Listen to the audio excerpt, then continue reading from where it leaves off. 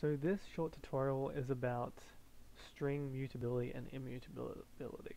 If something is mutable, it means it can be changed, but it cannot, sorry, it means, if something is mutable, it can be changed, and it can also be added to. If something is immutable, it cannot be changed, but it can be added to. So I'm just going to show you by doing this real quick. So I'm going to have string 1. I'm just going to make this be A, B, C, D, E, F, G, H. And I'm going to make something called string 2, another variable, and this will just be an empty string. So if I wanted to change the position of, say, B with D and just swap the characters, so have the string again, but have B be in D's place and have D be in B's place. So if I wanted to do this, this would be very simple. First, I want to identify the indexes. So I'm just going to say index of D, index of B first is equal to 1, and then index of D is equal to 0, 1, 2, 3. So if I want to swap these around, all I would have to do, if strings were mutable, which they are not, you would be able to do this. String 1, I'm going to say index of B, string 1 index of D is equal to just the inverse. So this is D, and this is B. Too bad I can't make it slightly bigger, but that's fine.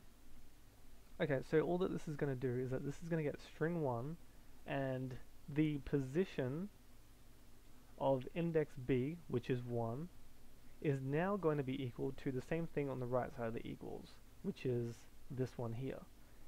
String 1 is now, index B is now equal to index D. So now that means that index B, which is 1, is now equal to index of D, which is 3. So that means B has now been given index 3, and D has now been given index 1. So you'd effectively be swapping them. And this would be the same for the other one. So the index of D here is now equal to the right side of the equals on the same position in the comma. So notice this comma here. So the right side index of D is now equal to the right side index of B. So D, which is 3, its new index is now 1. So you'd think that this would work. This will work if strings were mutable, which they are not. So if I were to run this, it would just cause an error. String object does not support item assignment. So that just means that it cannot be edited. It's immutable. However, if we wanted to, we can add to an immutable thing. If it's a string in our case, we could just do plus equals and then just add a new character. Let's just say P. So this is just concatenation. So whatever the current value of string 1 is, this here, we're going to add a new value, P. So this would be ABC blah blah blah up to H, P. That's what it would be. So concatenation is just fine. That we're not actually changing this, we're just adding to it. But what would we want to do if we actually did want to change B and D? How would we do that? Well, what you actually have to do is you actually have to create a whole new string to do this. So I'm just going to make string 2 be equal to an empty string, and we're going to add all the characters, all these, to string 2, but in the positions that we want to put them in. So all we're going to say is for character, for C, in string 1, we're going to do something, right? But what I actually want is I actually want to use both the character that appears at the position, because in order to change B with D, we need to know their indexes. So we can still use a for loop, but I'm going to add for index character in enumerate. Enumerate just allows pulling out the index and the character simultaneously. So for index character in string 1, do something. So this would be, for example, IC would be 0A. A has index 0, and A is the character. So 0A, and then 1B, and then 2C, and so on, and then 3D, and so on. Rather than C, I'll just say character, and I'll call this index, just so you know what we're working with. Okay, So now what we want to do is we want to start swapping around these characters. So we know that once we get to position B, we want to swap it with position D. So when we get to 1, we want to swap it with 3. So all we have to do for that is if index is equal to index of B, so if we get up to index B, then what do we want to do? Not equals, this is assigning, it has to be double equals to check if these two are both the same value. So if we get up to B, what do we want to do? Well, we want D in that position in this case. So what we're going to say is string 2, we're going to add to the new empty string plus equals.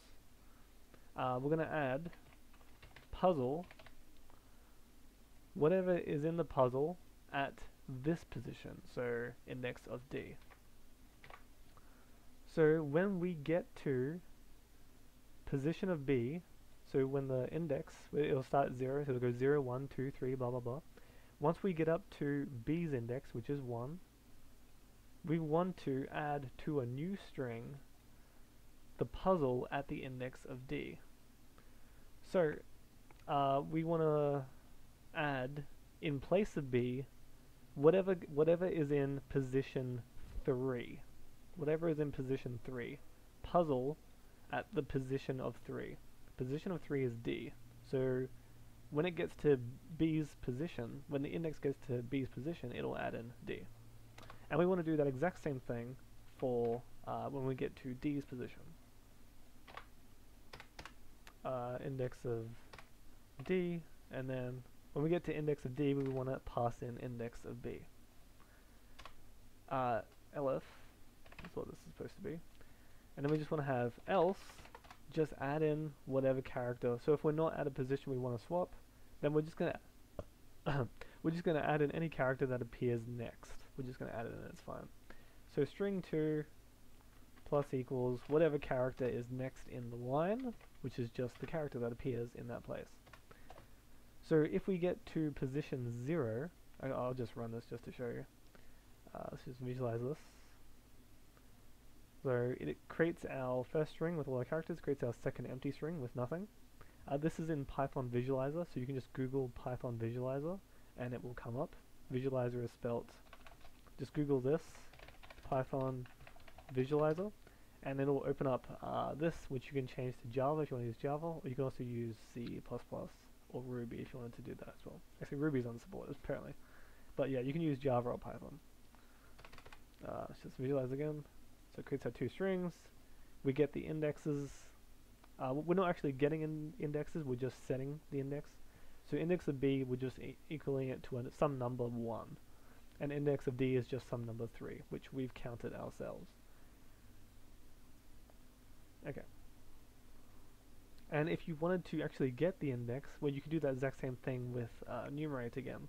So you just do full index character in enumerate string 1, and then you just do like if the character is equal to say B, you could just make a variable and just assign it to whatever the index is. So for index character in enumerate, so we're starting at 0, which is character A.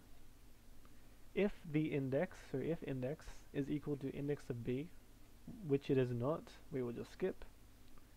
If index is equal to index of D, which is not, 0 is not equal to 3, so skip. So we're just going to add to string 2 plus equals the character. There you go. String 2 now has A. Now we want to swap the B. So if index, the red arrows where we're up to, green is the previous step. It says down there, so you know. If the index is equal to index of B, so if 1 is equal to 1, which it is, then we want to add to string 2, we want to add to this the puzzle in hard brackets the index of D. So index of D, so that is 3. So go through get the string, get puzzle, and add in index 3. So index 3 is D, so it'll be A, and then it will be name puzzle is not, oh sorry, wrong one. Okay, I don't know what I was doing there. String 1, yep, sorry about that. Yeah, so we'll add in A, and then it will add string 1, D. And then it'll get to the next character, which is 2, which is not equal to 3 or 1, so it'll just add in the next character, which is C. Add in C. And then it'll get to the next character, 3. So 3 is not equal to index of B, it'll skip the first one. It'll go to the second one, index of D, so 3 is equal to 3, that's right. So then we just want to add in string 1, whatever comes in place of index B. So in this string, what is index 1? That is B. So 0, 1. So it'll add in character B. And then it'll just go through, it'll skip the rest of these, and it'll just start adding in the remaining characters, which is E, and then F, because 5 is not equal to 3 or 1, and then 6 is not equal to 3 or 1, so it'll just add in the rest. And that, you can see, you now have AD rather than AB, CB rather than CD. So we've swapped the B position with the D position. So that is how you do that. But there's one last question. What if I just wanted to make this go a little bit faster? Well, you could do very easily. If I know I'm only swapping 2 characters, right?